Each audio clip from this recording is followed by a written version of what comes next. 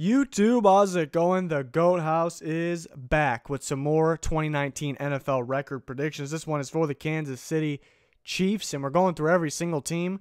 We got through most of the teams. We just got the AFC West and the NFC West to do. Then we got playoff predictions, Super Bowl predictions, some of the other GOAT House guys' predictions as well coming, NBA drafts, content. So a lot going on here at the GOAT House. Right before we get started, I'd like to break down the Chiefs a little bit. You know, at one point I'm thinking the Chiefs can take a step down this year, still be a very good team, but take a step down because maybe teams are learning their offense. You know, last year was the first year they've seen that type of offense there in Kansas City. And then Tyreek Hill, possibly, you know, we don't know what's going on exactly with him right now, but he could possibly be out. And then they trade their best pass rushers.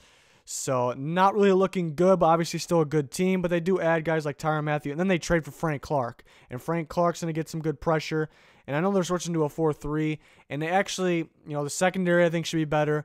The linebacker unit I think should be better. In terms of quarterback pressure and sacks, maybe a step down, but you still get Frank Clark. And he definitely could help out this team. So maybe they won't take a step down. You know, I'm kind of back and forth on that. You know, the main thing is will teams, you know, figure out this offense. Sometimes teams' offense, you know, people learn after game planning, and they're able to slow it down.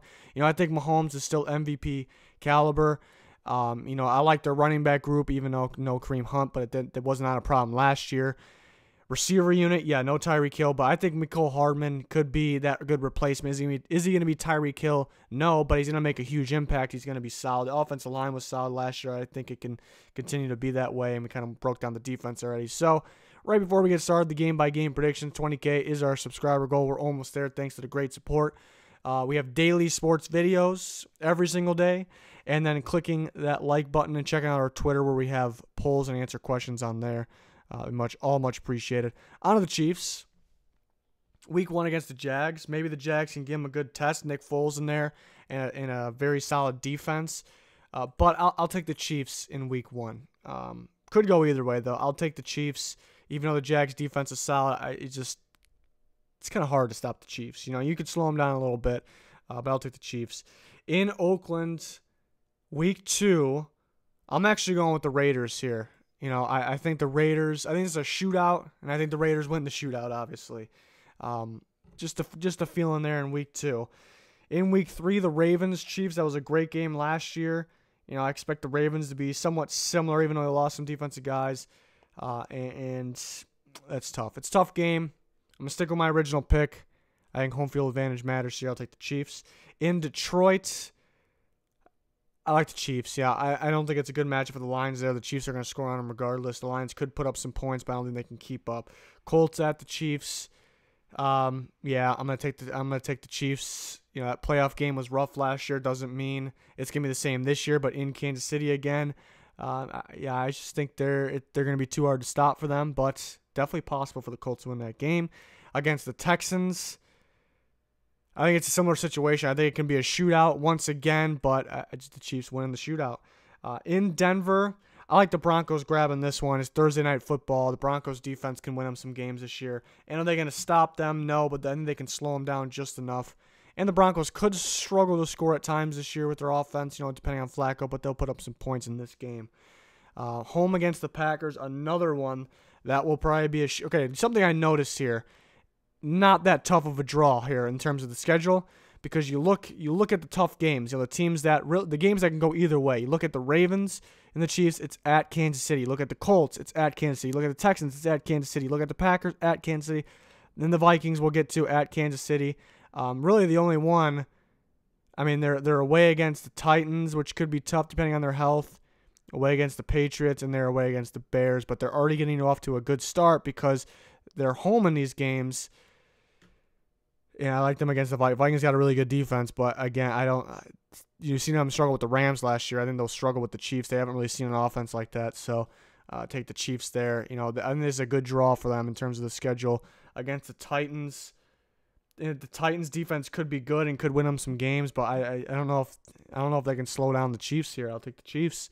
8-2 at this point. I do like the Chargers. The Chargers matched up very well with them last year. I think they can do it again this year in Mexico, though, so maybe that changes any kind of factors. But I like the Chargers, and they will not get swept by the Raiders, especially after the bye week.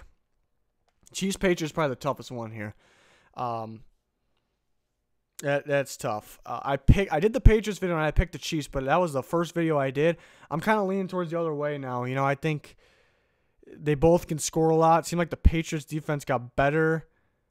You know, I mean, at the same time, you see, watching it looked like it got better, but they did lose Trey Flowers. But I'm kind of leaning towards the Patriots here at home. You know, I'm kind of switching my pick there.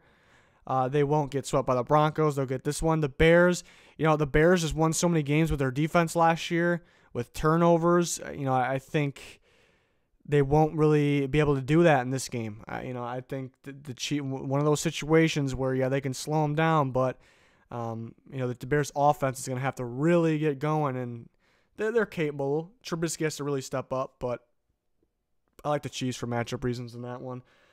Chargers at the Chiefs. I'm going with the Chargers sweep. You know, Chiefs doing real good this year. I have them doing real well, but Chargers, I just don't like that matchup for them because they can score on them. They can slow them down. They're maybe the most complete team in football, but the Chargers have their weaknesses too, you know, being inconsistent. So does that mean they can, you know, do this to every team they play over the year? We still got to get to their video.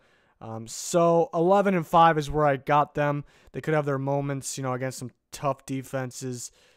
But, you know, for the most part, definitely a contender. That's for sure. So we'll see where I have him going once we get to the playoffs. And we'll see what's going on with Tyreek Hill's situation. I expect him not to play. And it's going to be interesting to see the defense. Switching to a 4-3 like that, didn't really agree with it. But then Frank Clark definitely fits. The secondary could be better, even though not a ton better. So we will see. And again, this is our first video of the AFC West. We got 3 more teams to do. Then we got 4 teams in the NFC West. And then as I'm finishing these divisions, I have a poll release on our Twitter where you guys vote who will win each division. So much appreciated if you check out the Twitter. Plenty of videos on the channel. Plenty more to come. Thanks for everyone's support. Thanks for watching this video. Goodbye.